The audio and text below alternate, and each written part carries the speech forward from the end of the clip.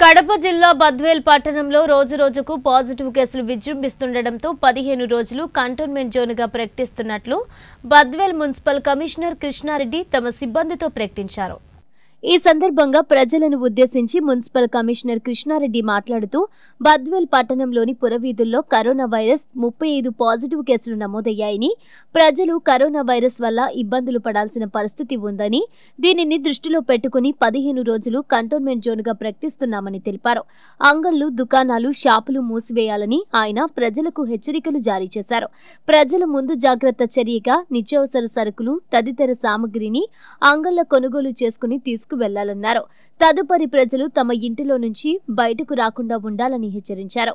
ప్రజలు ప్రభుత్వ నిబంధనలు ఉల్లంఘిస్తే వారిపై చట్టపరమైన చర్యలు తీసుకోవాల్సి వస్తుందని ఆయన అన్నారు।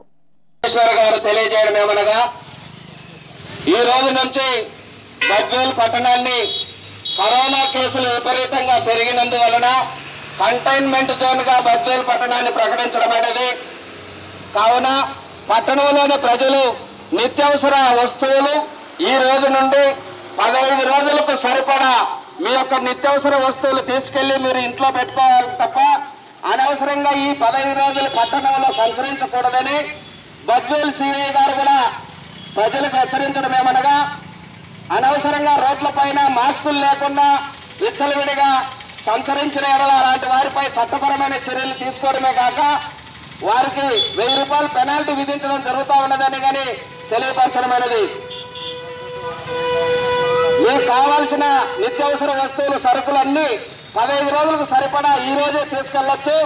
దయచేసి ఎవరు కూడా అనవసరంగా రేపటి నుంచి తిరగకూడదు, ప్రజలు సహకరించాలి।